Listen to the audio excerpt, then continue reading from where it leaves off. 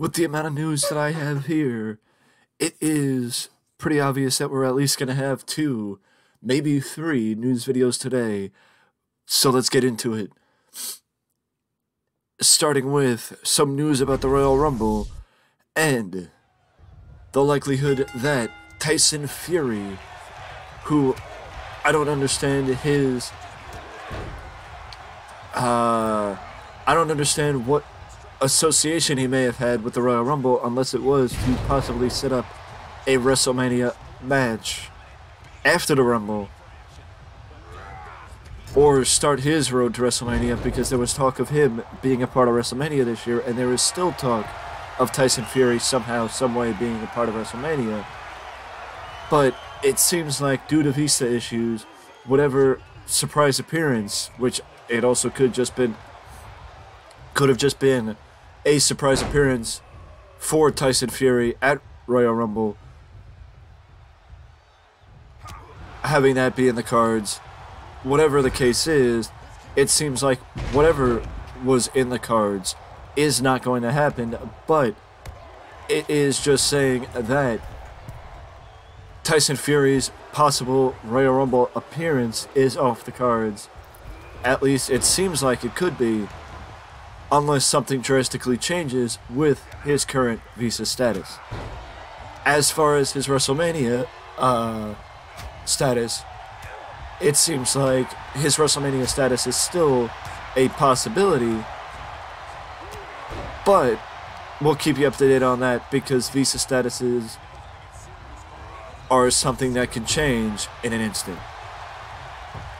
And it may take a while for visa status to be able to change.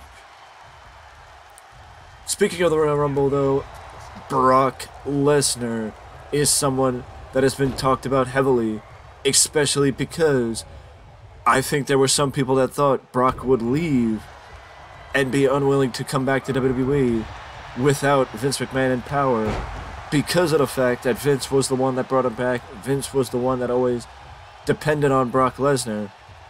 So there were some that may have thought that if Vince was gone, Brock would be too, and that hasn't been the case, as Brock has had a very solid back and forth with Bobby Lashley over the last couple of months, and as far as I know, still actually has a tie with Lashley in their feud.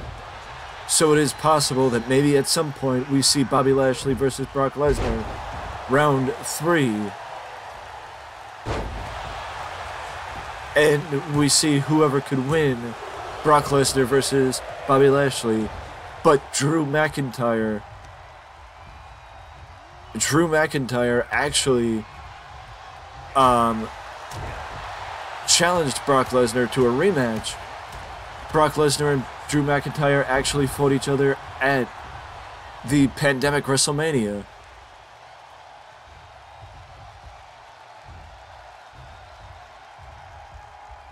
And, well, that led to Drew McIntyre's first WWE title. So now, the question I would have is, would WWE actually allow Drew McIntyre to get 2 victories unopposed against Brock Lesnar, or would we expect Drew McIntyre to lose to the Beast Incarnate? I think that's a question that you would have to ask when the match is announced, because honestly, I don't know. I don't know. I do think that there may have been unfinished business between Brock and Drew McIntyre, only because of the fact that the match, when it took place, and how it happened, because the match took place during the pandemic, so there was no fans in the audience. So WWE did not have that immediate response, that immediate reaction like they like to get from the fans. And that was one of the reasons I think that Drew McIntyre ended up in the world title match at WrestleMania the following year, to be able to get that fan reaction that he deserved at WrestleMania 37 during the pandemic. or WrestleMania 36, sorry. WrestleMania 36. As far as that's concerned, apparently the rumor is that Brock's WrestleMania plans still put him on a collision course with Gunther.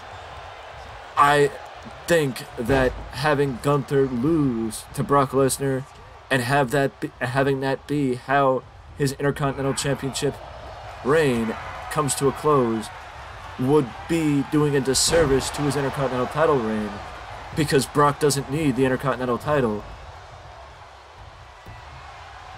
It would elevate Gunther, don't get me wrong, but at the same time, I feel like the only way it would elevate Gunther is if you give Gunther the opportunity to become a person who defeats Brock Lesnar, and you put him in that same position as Bobby Lashley, because I do think Gunther, don't get me wrong, I think Gunther is going to be taken care of by Triple H. 100% I think Gunther will be taken care of by Hunter, because Hunter loves Gunther. You know, 100% I think I do believe that Hunter loves Gunther. And that maybe, just maybe, Brock Lesnar being the person that takes down Gunther is a way to elevate Gunther and get him out of the title picture. But if that's the case, who would you have defeat Brock Lesnar for the Intercontinental Championship? Unless maybe you go with Bobby Lashley. But but that's just the problem, in my opinion, and why I think,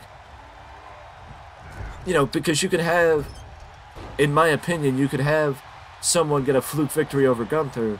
You can't have somebody get a fluke win over Brock Lesnar, because look back at NXT. Look back at NXT UK. Butch is the one that defeated Gunther for the NXT title when they were on the NXT UK brand, a few years back. So it is not impossible for someone to defeat Gunther. It's that we have not seen that type of thing with Brock Lesnar in almost over 20 years. So it would be harder to believe seeing someone like that defeat Brock Lesnar than seeing somebody like that defeat Gunther, in my opinion. But either way, I do believe that Gunther will be taken care of by Triple H, because Triple H does see Gunther as a future star in WWE.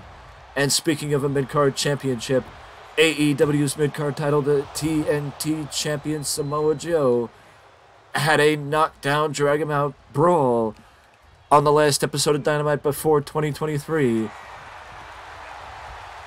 And it was being aptly referred to as Wardlow's best match yet.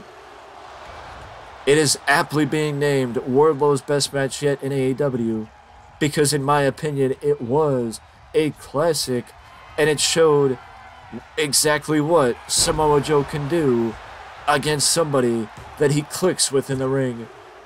And the fact of the matter is, Samoa Joe did get the victory, as it seems like Wardlow may have tweaked his knee during the match. So I do hope that Wardlow is okay. I do hope that Wardlow is okay, but at the same time, it did seem like Wardlow may be on the shelf for a little bit, but that opens the door for Samoa Joe's next challenger, Darby Allin.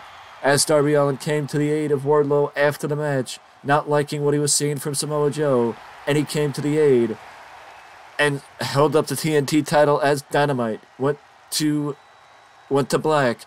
And the fact of the matter is, the question now is Darby Allin the number one contender for the TNT Championship?